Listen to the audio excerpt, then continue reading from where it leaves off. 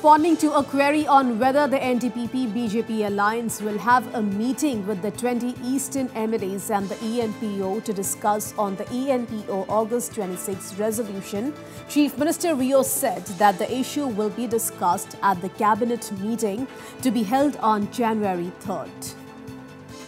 Cabinet meeting on the 3rd.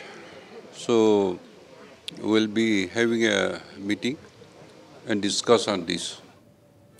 All right, so responding to a query on whether the NDPP-BJP alliance will have a meeting with the 20 Eastern MLAs and the ENPO to discuss on the ENPO August 26 resolution, as we already heard Chief Minister Rio, he said that the issue will be discussed at the cabinet meeting to be held on January 3rd. So a cabinet meeting will be held in Nagaland on January 3rd.